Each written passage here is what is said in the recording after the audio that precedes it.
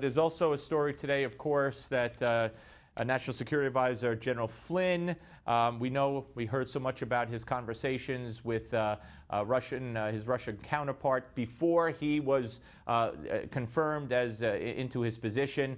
Originally, he said he just called to say hello. Now come reports. I don't know if they're true or not, but let's work on the assumption that they're true for argument's sake. In the Times and the Washington Post, that he discussed sanctions with the Russian ambassador right after Barack Obama put those sanctions, kicking people out of the country. You recall, if on his way out the door.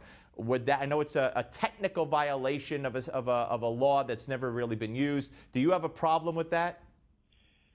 No, I guess they're talking about the Logan Act. Yeah, Logan Act. Yes. Yeah, and I don't believe we should be rushing into any new agreement with Russia. I don't trust Putin. I don't trust the Russians. Having said that, I don't think it's necessarily wrong for an incoming administration to be sending signals. We're talking about something that's less than a month away, and you're trying to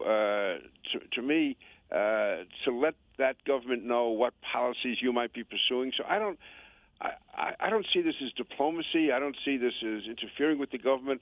To me, it would make sense for an incoming administration to be reaching out to friends and foes around the world to give them some idea of where you're coming from. So I don't see this as being a violation of the law. To me, again, we'll have to see exactly what was said, if it was said, how it was done.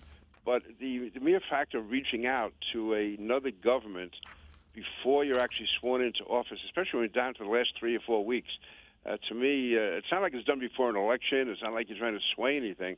You're just trying to smooth the transition. Right. To me, it makes sense.